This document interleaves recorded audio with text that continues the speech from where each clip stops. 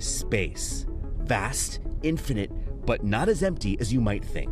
The Earth's orbit now flooded with man-made trash, threatening space missions, critical satellites, and even life on Earth. One solution, futuristic robots designed to go into space and take out the trash.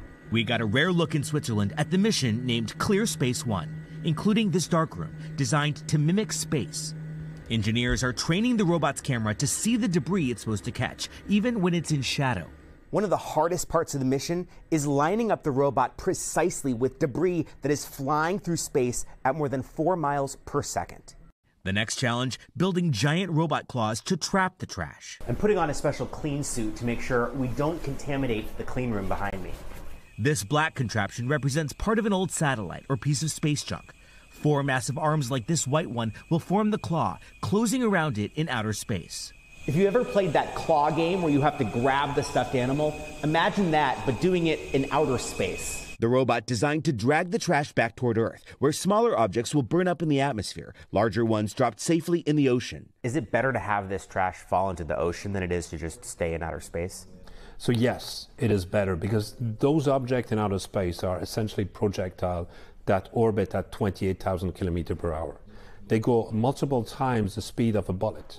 A global race for solutions is on. In addition to the space claw, one design uses a net, another a harpoon. There are thousands of old satellites drifting through space, and more than 1 million smaller objects, threatening satellites and even spacecraft, which could have catastrophic consequences. Houston, this is Explorer. Like in the 2013 movie Gravity. This year, a piece of American space debris smashed into a Florida home. Local TV station WANK spoke to the shocked homeowner. It almost hit my son. I was shaken. I was completely in disbelief. At the European Space Agency's Operations Center in Germany, technicians work 24/7 tracking space debris that could threaten Earth. We think we have to act. However, if we don't do it, then we make it impossible in the future to use space as a resource. For Clear Space One, the first mission is set for 2027. It's a moonshot, to be sure, to clean up a mess of galactic proportions. Josh Lederman, NBC News, Switzerland. Thanks for watching. Stay updated about breaking news and top stories on the NBC News app or follow us on social media.